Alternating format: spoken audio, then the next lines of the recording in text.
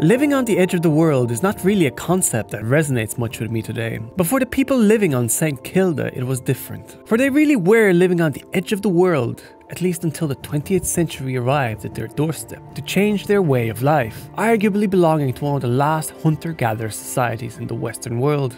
St Kilda is an archipelago comprising of 5 small islands, which are the remains of a large volcano active some 55 million years ago. It is located some 340 kilometers northwest of Glasgow and about 1,000 kilometers southeast from Reykjavik, making up the westernmost islands of the outer Hebrides of Scotland. Geologically, it is notable for its incredible sea stacks such as Stack an Armin, which is the highest sea stack in the British Isles at 191 meters, and Stack Lee, a bit shorter at 172 meters. The whole northern face of Connacher, the tallest peak of Hirta Island, is a vertical cliff that reaches up to 427 meters, the highest sea cliff in the UK. In terms of wildlife, it has one of the largest bird colonies in the world, with hundreds of thousands of birds and different species nesting here. And historically, it is this massive bird population which made it possible to live on these islands, providing its human inhabitants with enough food to survive here for some 2,000 years. But it all came to an end when on the 29th of August 1930 the last remaining inhabitants boarded a ship, never to return, leaving their homes and heritage behind. So let's talk about it. What do we know about the history of St Kilda? How exactly did the people survive here? And why did they leave? Let's roll. Evidence shows that people have been inhabiting or passing through this area since the Neolithic era, as recent archaeological finds show pottery from the Iron Age and even some shards that might be from the Bronze Age. It is likely that St Kilda was occupied during the Iron Age period, although no building-like structures have been found. Continuous habitation is confirmed to have happened around 1 AD, so roughly 2,000 years ago, and all of the population since then has lived on Hirta Island, the largest of the islets. It was only in 1202 that the first ever written account about the islands was written in Norse sagas, confirming that the Vikings visited the islands, though they have not left any physical evidence of doing so. So how exactly did the population manage to survive on these islands without any help or contact from the outside world? In a nutshell, they learned to climb and ate a lot of puffins, a local delicacy. Catching the birds was not easy. During the spring and summer months, the men clambered barefoot down steep cliff faces on ropes and collected young birds and eggs from their nests. Nothing was wasted. Feathers were used to stuff pillows and bedding. The skin of gannets were used to make shoes. They ate the meat and eggs of fulmars, razorbills, guillemots, gannets, puffins, shearwaters and great auks. The birds were available for only half of the year, as during the autumn months and winter they headed out into the Atlantic Ocean. To prevent themselves from starving, the islanders built cleats where they stored the carcasses of the birds. According to one report, each person on St Kilda ate about 115 fulmars every year, and in 1876 it was said that the islanders had consumed more than 89,600 puffins on the island. I don't know where that number comes from, but they ate a lot of puffins no matter what. It is quite unlikely that any population would have managed to survive on this island if it were not for this abundant resource, especially as food delivery logistics, nothing like that existed for them. The islanders also kept sheep and a few cattle and were able to grow a limited amount of food crops such as barley and potatoes. But overall, the island isn't suitable to growing crops because of the extremely windy climate. There are also abundant fishing and marine resources, though the villagers often avoided fishing since it was perceived to be more dangerous than cliff hanging and trying to get into birds' nests. The seas really are quite treacherous. Periods of famine did occur, but nowhere in Britain was really immune to such tragedies. And given the option, living on St Kilda in 1880 was significantly better than being an industrial worker somewhere in the slums of Glasgow or Manchester, putting in 14-hour work days and sleeping in a room with 12 other people. But once complete isolation ended, the tiny population started suffering from diseases, which commonly ravaged European population centres, as visiting ships in the 18th century brought with them cholera and smallpox, often devastating the population. In 1727, most of the island died out from the diseases, and too few residents remained, and new families were brought in to replace them. By 1758, the population climbed back up to 88 and reached just under 100 by the end of the century. This was still much less than it had been the previous century, when the population had been recorded to reach 188 at its peak.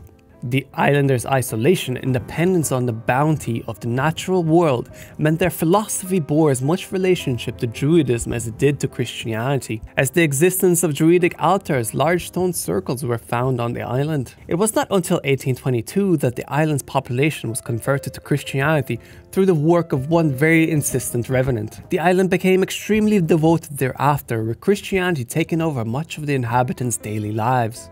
Still, even in the middle of the 18th century, the islands were desperately hard to reach, and there was no real line of communication between the inhabitants and mainland. Many of the residents did not even speak English, mostly just Gaelic, and considering how rough the local seas were, most never bothered to leave the island. The main means of communication included lighting a bonfire on the summit of Connacher, which would be visible to those on the nearest other islands, assuming that the weather permitted it, or by using a St Kilda mailboat. The Kildans would fashion a piece of wood into the shape of a boat, attach it to a bladder made of sheepskin, and place in it a small bottle or tin containing a message. Then it would be launched during favourable wind conditions. 2/3 of these messages landed on the west coast of Scotland, but sometimes also Norway. Things really started to change when tourists and other ships started visiting the islands regularly in the 19th century. These visitors more or less introduced currency to the island and gave the locals an opportunity to start selling their wares or food items to various travellers. Even the islanders themselves started venturing overseas, and the increasing contact with the outside world made them aware of a different way of life and their own inadequacies on the island. The residents began importing food, fuel and building materials in a bid to improve life, and gradually they became dependent on outside supplies.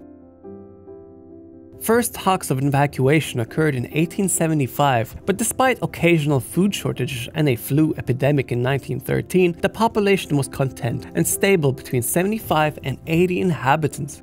Early in the First World War, the Royal Navy erected a signal station on Hirta Island, and daily communications with the mainland were established for the first time in its history. In response, a German submarine arrived in Village Bay on the morning of 15th of May 1918, and after issuing a warning, started shelling the island. 72 shells were fired, and the new station was destroyed. Luckily, there was no loss of life, except for one unlucky sheep.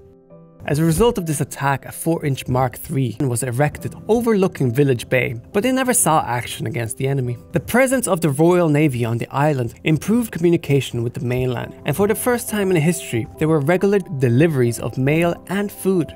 When these services were withdrawn at the end of the war, feelings of isolation intensified, and food shortages became more acute and more frequent, not to mention that the lack of medical care was sorely missed.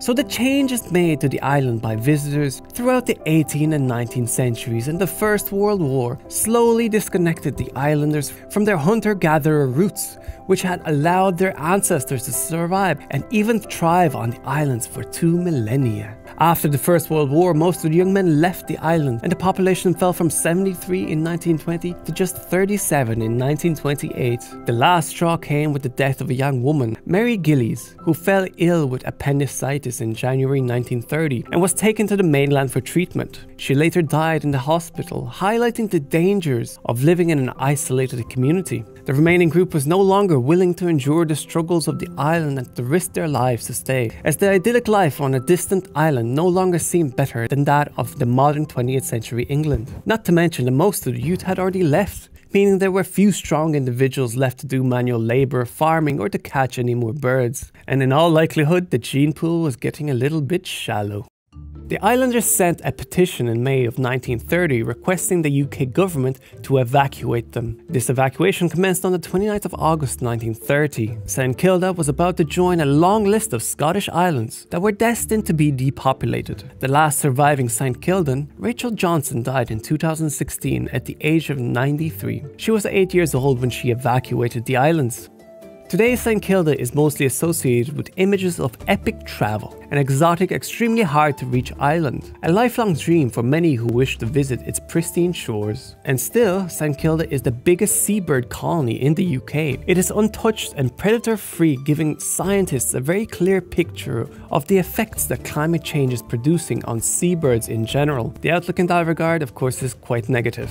In 1955, the British government decided to incorporate St Kilda into a missile tracking range, where test firings and flights are carried out. And thus in 1957, St Kilda became permanently inhabited once again. Tourists usually find the presence of a military base quite a surprise. It became one of Scotland's 6 World Heritage Sites in 1986, and is one of the few in the world to hold joint status for both its natural and cultural qualities. With no permanent residents, the island's population can vary between 20 and 70, most of whom stay temporarily. These inhabitants include Ministry of Defence employees, National Trust of Scotland employees, archaeologists, and several scientists working on the Soay sheep research project, a far cry from the hunter-gatherer society which existed here on what was once thought to be the edge of the world, less than only 100 years ago. Now check out this vintage relief map of England and Wales, which I designed, combining modern satellite imagery with a vintage map. Please consider supporting me by hanging this up in your home. Simply visit geoperspective.org. There I am slowly building out a collection of maps, and it's the best way to support this channel. Also, this is my Patreon map. Consider placing yourself on this map by donating to me on Patreon and ensuring the continuation of more content just like this. Now guess where this footage was taken by leaving a comment, and I will see you soon. Geoperspective out.